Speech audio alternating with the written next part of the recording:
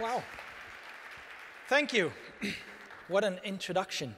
If that doesn't make you nervous, I don't know what will, or speechless. I'm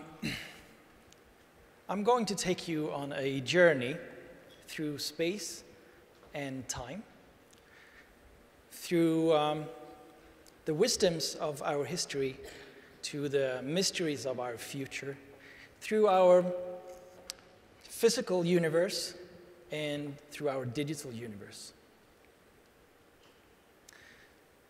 I hope you like quotes because there's a few more coming up.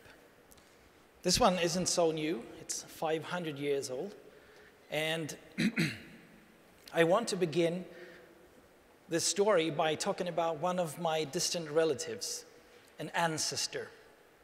He was a Danish nobleman, alchemist and astronomer. His name was Tycho Brahe, the son of Otto Brahe and Beate Bille. He was the last one of the large naked eye, the big naked eye astronomers, which means that he did his discoveries without the help of modern optics like telescopes. He discovered and wrote about things like supernovas, comets, and planetary motions with his naked eye. And before, or in the time when a lot of people still thought that the Earth was flat and in the center of the universe. So this is what he looked like, almost what he looked like. There's a facelift in oil paint there. Photoshop wasn't invented at this time. He got into an argument in his 20s about how to solve a mathematical formula. And they couldn't really agree, so they solved it with a sword feud, and he lost his nose. So he actually had a brass nose for the rest of his life. And I think we look alike. You can tell that we're related, right?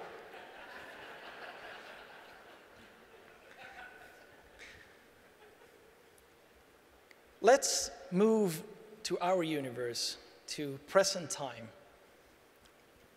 This is not an image of our universe. This is only showing the 50,000 nearest galaxies that we now know of.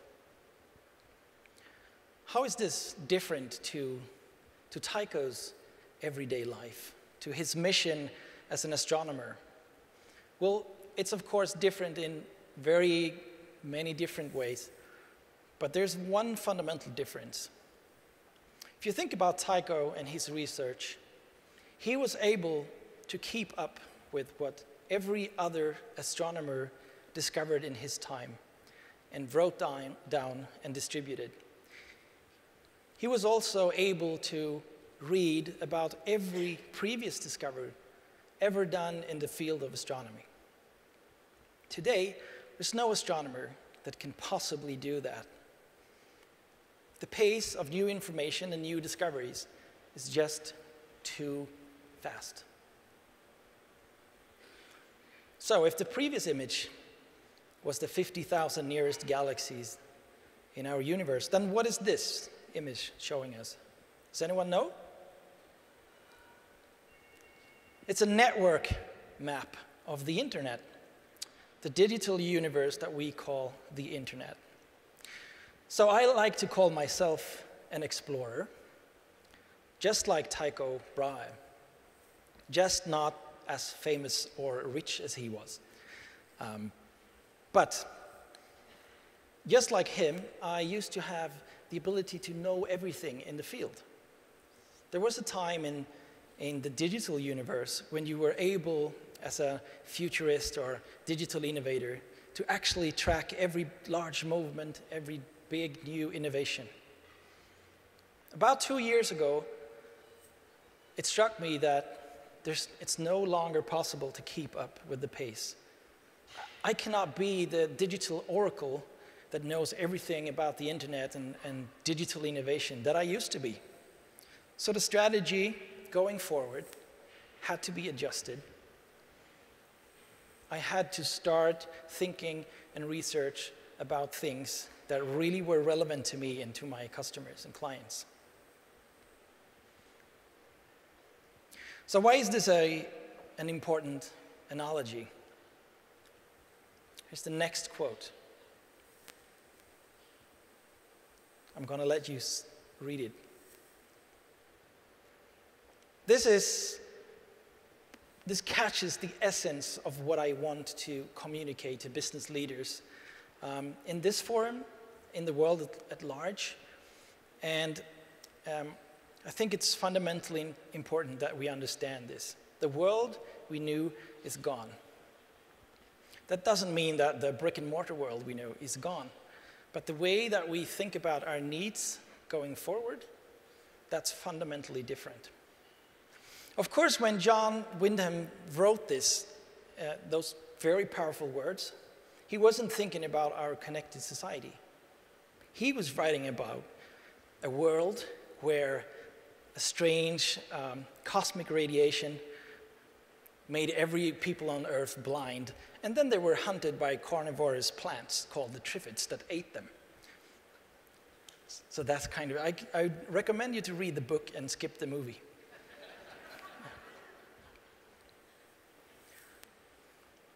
So, but if the world we knew is gone, what is the world really like?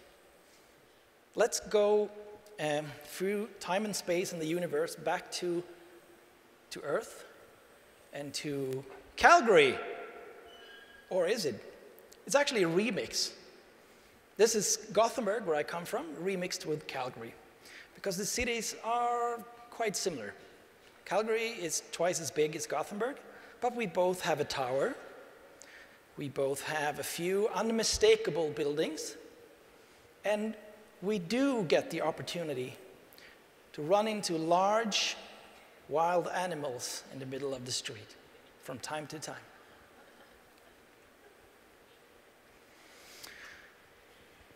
So, what formed our cities? We all know about industrialization. I like to talk about that in a term called the first machine age.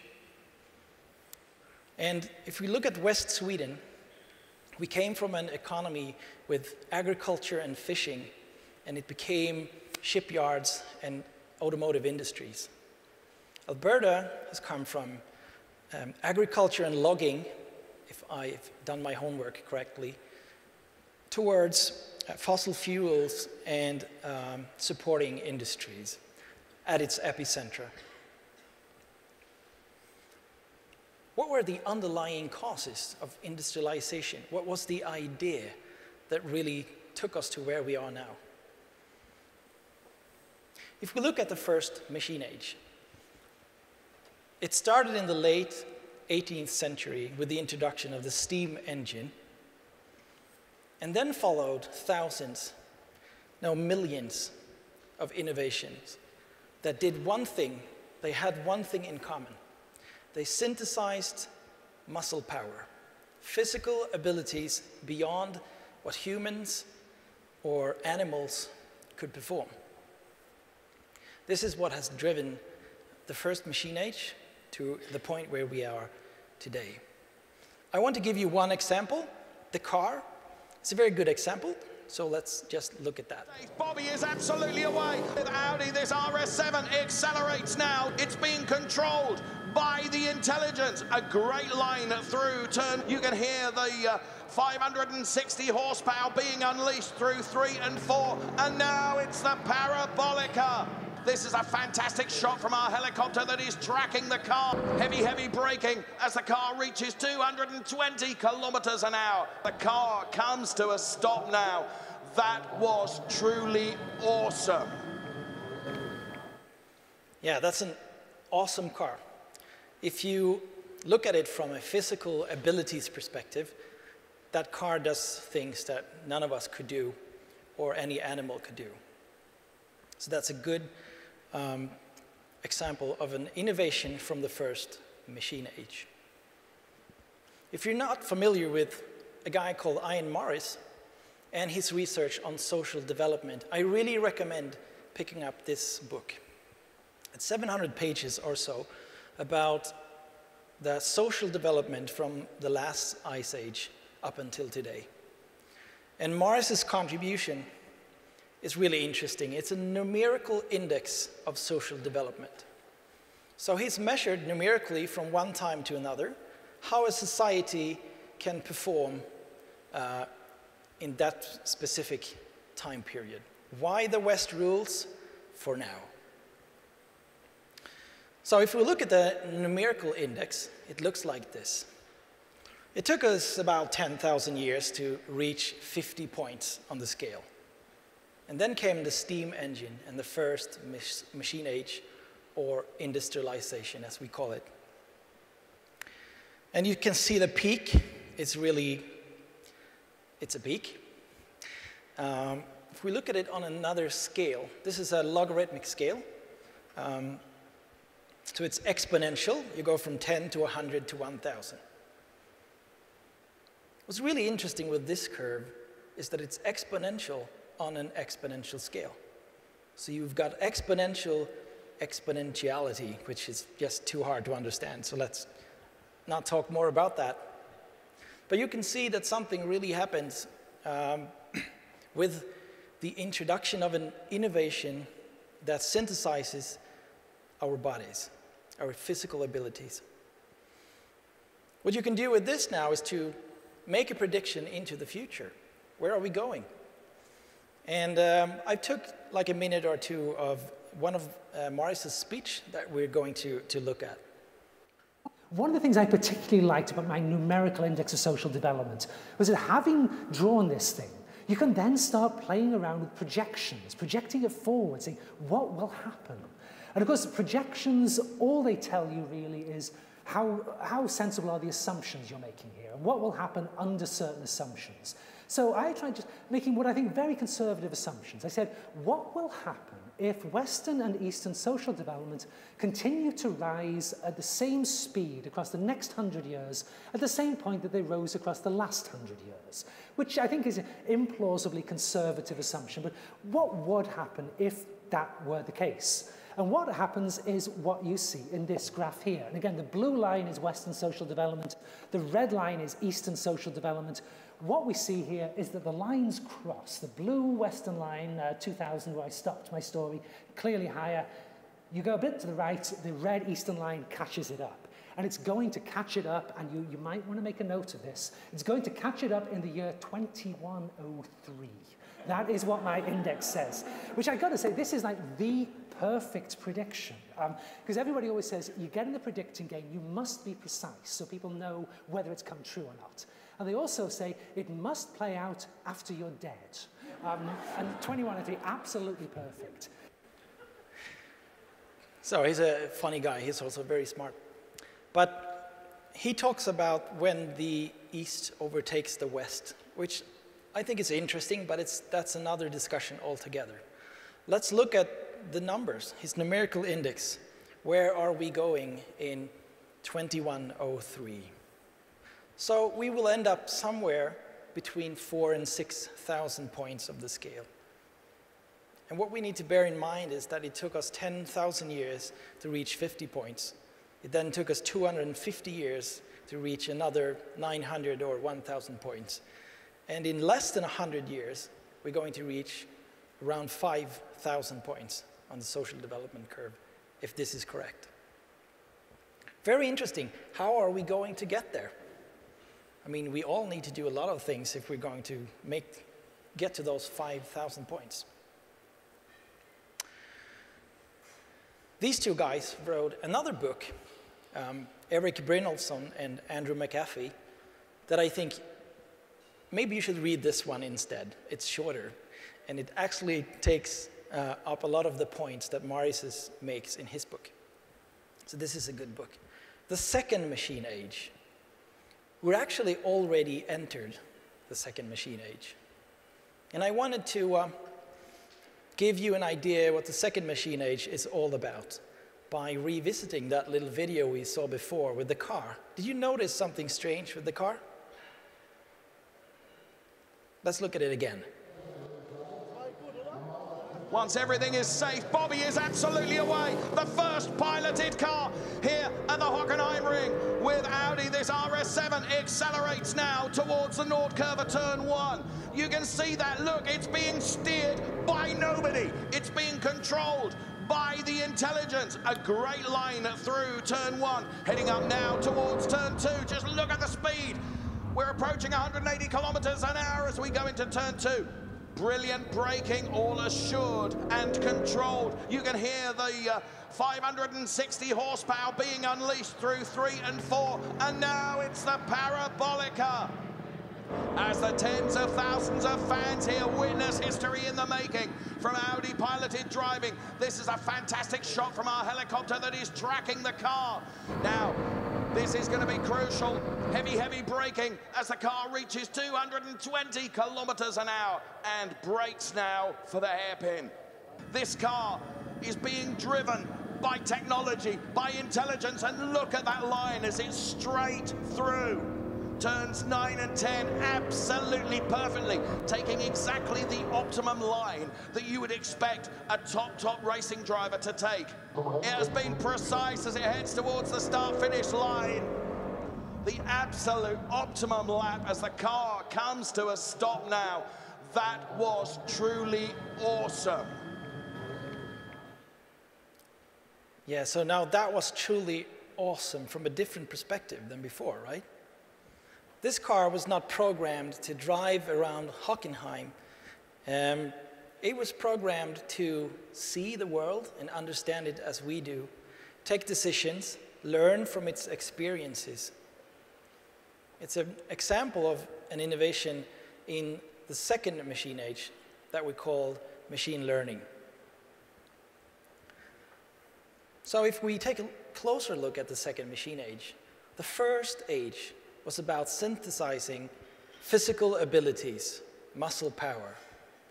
The second machine age is all about synthesizing mental abilities, your brain.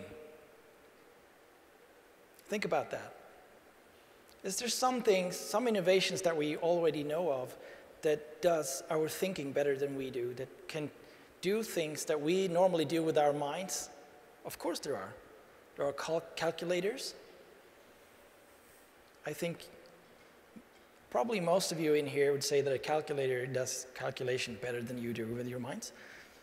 Same with exact memory, perfect memory.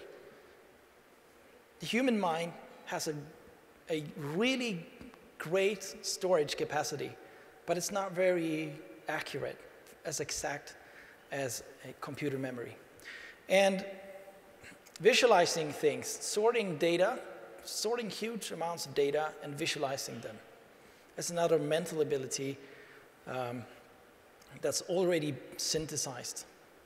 But those are all structured mental things, right? There's a great deal of structure to it. Driving a car, that's not really a lot of structure to that. Anything can happen, and the machine needs to respond to that anything. So the fundamental innovation in the second machine age is the computer, of course.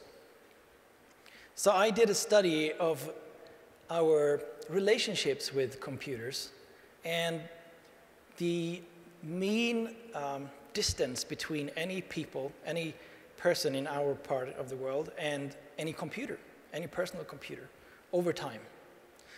And something very unsurprising comes out, but it's still interesting. The machine-man distance is approaching 0.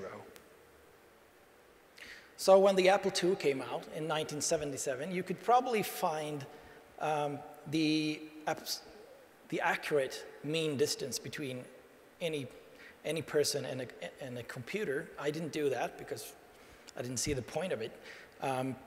Conceptually, I said it's probably like 300 kilometers. Doesn't need to be exactly true.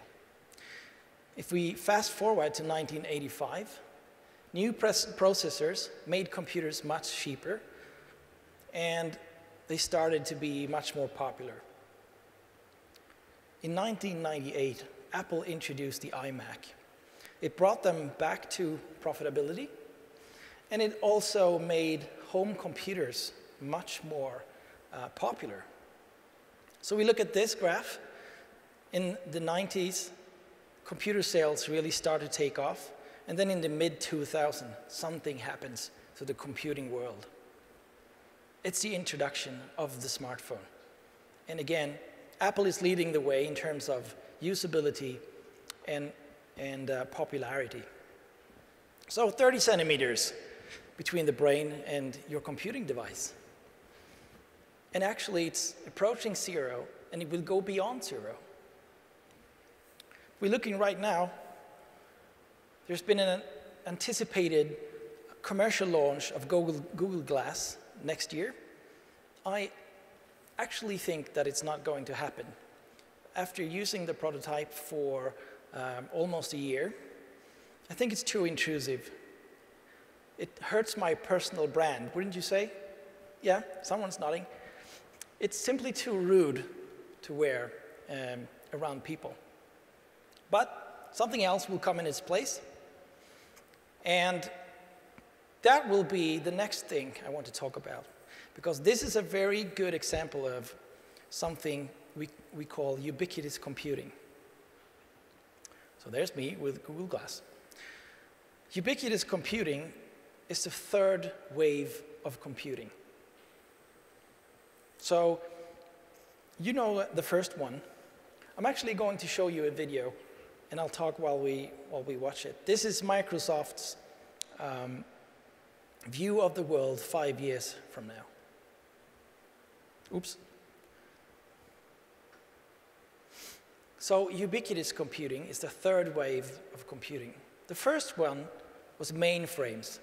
You remember those old big computers where you had many users on one computer. The second wave of computing was the PC boom, where you had one user for one computer.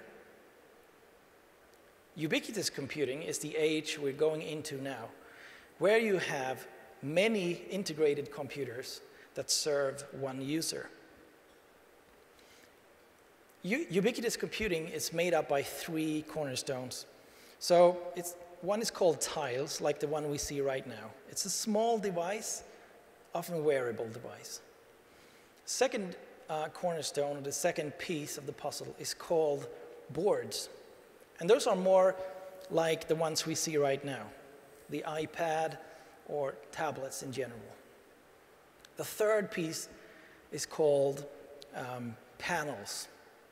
And panels can be entire walls, like the one we see here. So this is how Microsoft thinks about the future 5 years from now. When we get all this technology into our lives, that technology must start to understand us much better than it does today, right? Technology is still quite stupid.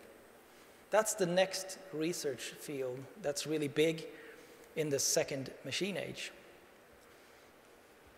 And it's called cognitive computing. The best example, I think, right now of cognitive computing is something that you've probably seen before. It's called Watson. So let's take a brief look at Watson.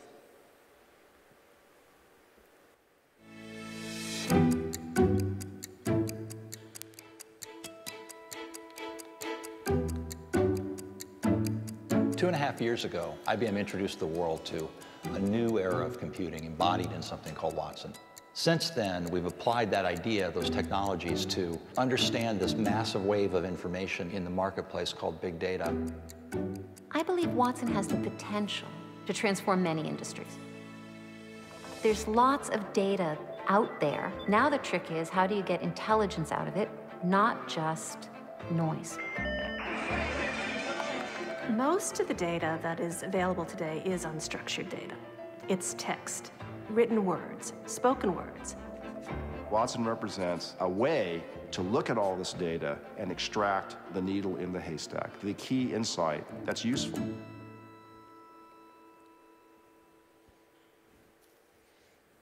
So, Watson is one of these concepts out there right now in the second machine age that utilizes two core concepts.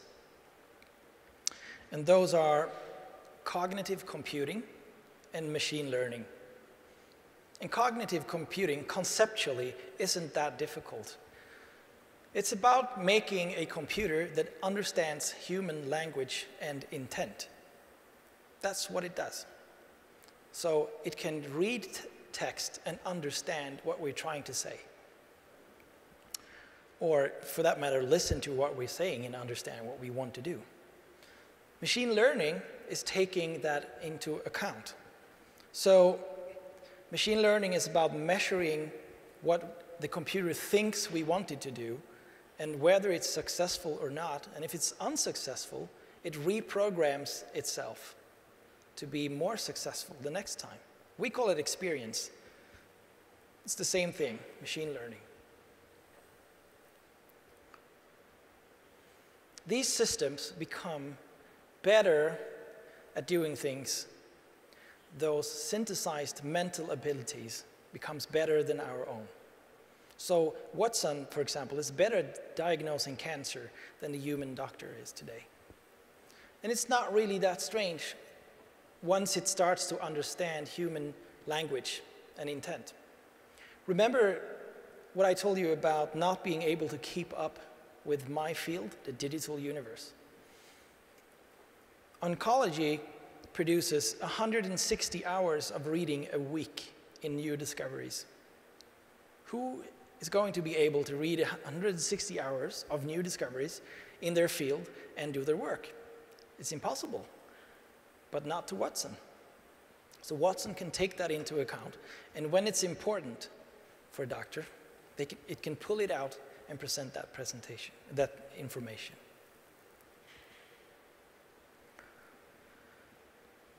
Are you familiar with this term, B2B?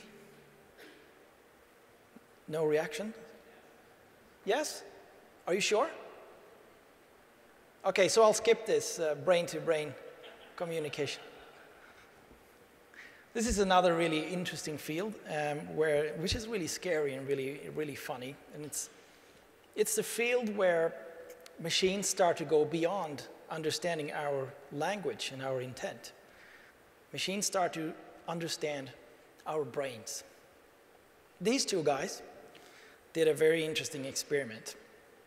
The first one is wearing an EEG cap, which registers his thoughts, his intentions to do something.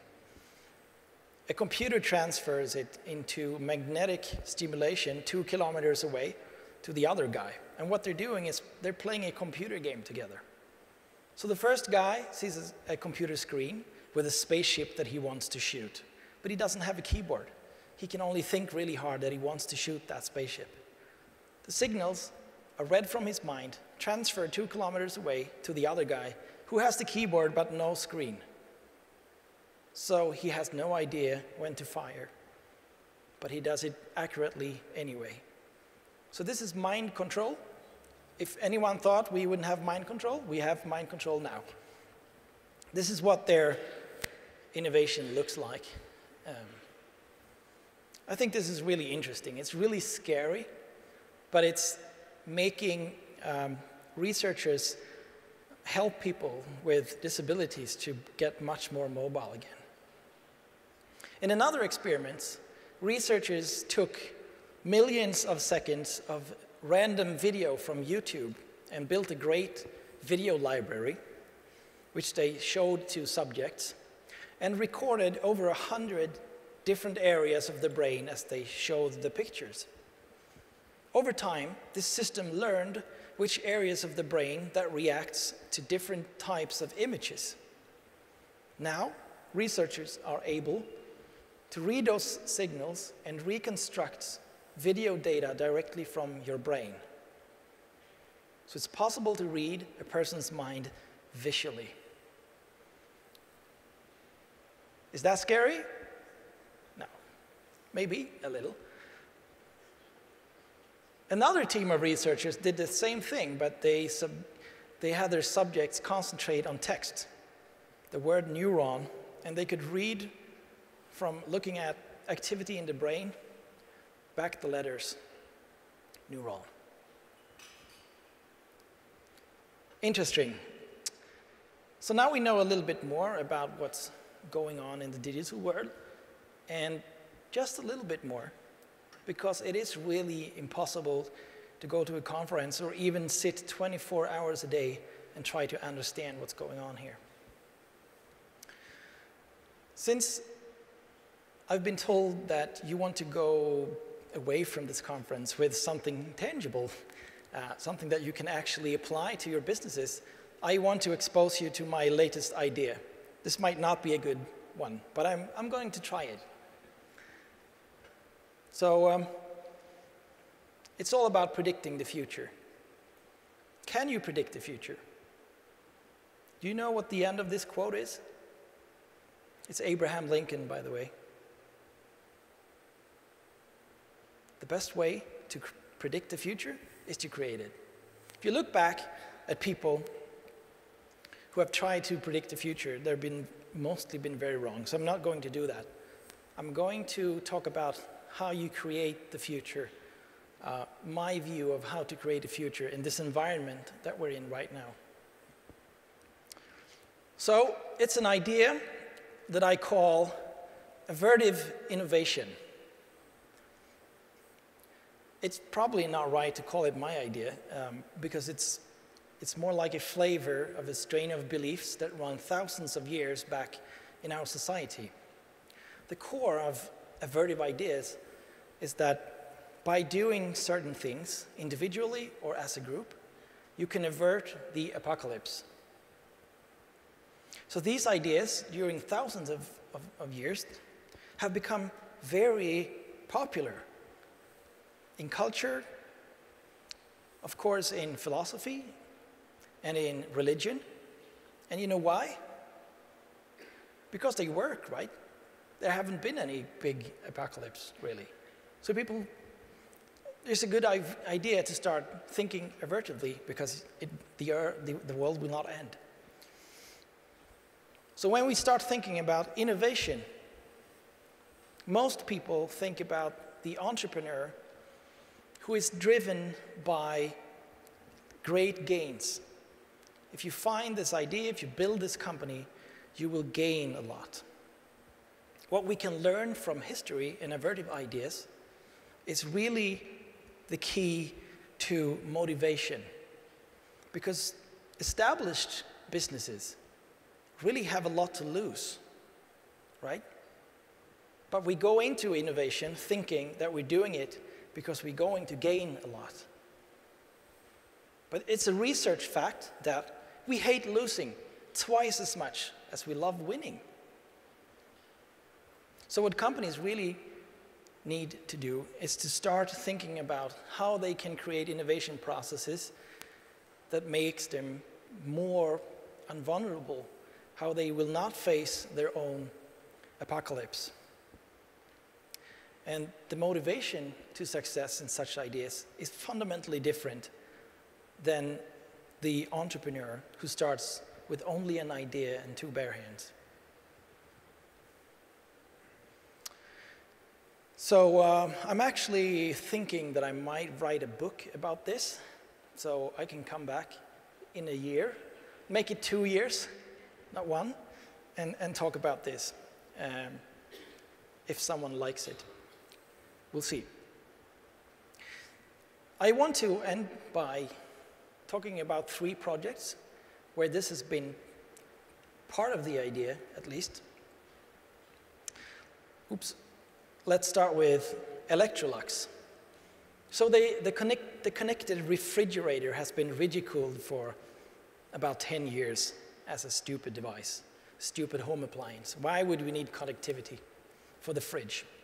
So when Electrolux came to us and said, hey, we want a concept line with all our home appliances, large home appliances, connected. We started thinking about, what are these things going to do? I mean, a tweeting oven isn't really that much, it's not really useful. It doesn't add value. But when you start thinking about it, how can you add value to connectivity, to home appliances by connectivity? So if you have a family buying new home appliances, what's the best value you can add to refrigeration and heating and so on. And we came out with time. To give time to the family. Is there something, I mean, if you do innovation, if you talk about improving the company's businesses by adding value, the first thing you ask yourself is, can we save people's lives? That's a very good added value to any service or product, like the self-braking car, right? That's a great added value. You can save lives. Time is such a value. It's something that everyone wants. You would like to have less time in the kitchen and more with your family. So we started to add things like a camera in the oven, so you can watch how that bread is baking from the sofa and not having to run into the kitchen and open the oven. We built a smart hub that communicates with the oven. So you can put your steak in there, the thermometer, your potatoes on the hub with water in it, and then it will cook the entire dish for you. So it will start boiling the water when it knows that your roast beef or whatever you're making will be ready. No need for you to run into the kitchen and do all these manual things. So that's one example. It's called Electrolux Imagine, and I have no idea when it's coming out to market, unfortunately. Here's another project. Cash was king, right? As we go into mobile payments and mobile banking, cash becomes more and more like the, black sheep of the family that you can't really get rid of.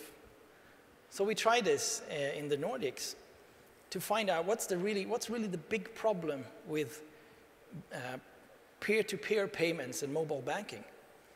So one of the big problems is that you don't even know your own bank account number. You less so know your friends' bank accounts numbers. So all the big banks in the Nordics got together with system providers and made a system where bank accounts are coupled with phone numbers. So now you can send money as easy as a text message, because all you need to know is the phone number to the person you want to send cash to. And the transfer is done immediately. So it's the quickest transferring system, bank system, between different banks in the Nordics. Best story I have from this is my son. He's 7, and he runs his own business of selling his drawings. And no one has cash anymore. But now he's got a Swish account, so he can show people, look, you can buy my drawing, pay with Swish, and it will go directly into my savings account. And he makes more money than me. No, not really, but. So last one didn't speak for itself. Last one. Are you tired of always missing those deliveries when you're not at home? Yeah, always, yeah. And you may be feeling the same way, so you may want to consider investing in a Volvo in the future. Web producer Alexandra Bahu is here now to explain. Imagine your car acting as a pickup and drop-off zone for packages. You never have to miss a delivery again. That's the idea behind the Roam delivery concept from Volvo Cars. The automaker has demonstrated with a trial group of customers a new service that would let consumers have their online orders delivered right to their car, no matter where they are. When ordering items online, Volvo car owners in the group were able to choose their vehicle as a delivery option. The driver was then notified via smartphone when a delivery company wanted to pick something up or drop something off at their car. Once accepted, Volvo's digital key technology let the delivery person open the car and leave the package, all of which is trackable on the driver's smartphone. The digital key then disappears after the delivery. Now, the pilot program, Volvo says, is one example of how the company is exploring the potential of connected cars to help simplify our lives. To read more about Roam delivery, head to our homepage, wxyz.com. For 7 Action News, I'm Alexandra Bahu. What do you guys think? Crazy, huh? Actually, I think that's actually genius. You love it. That is just stupid enough to be genius. Stupid enough. I like that description. Yeah, so if we talk about personal brands, if this would be the essence of my personal brand, that's just stupid enough to be genius, I'd be very happy with that. You can exchange stupid for simple, right? That's all we're looking for, simplicity. Thank you. That's all.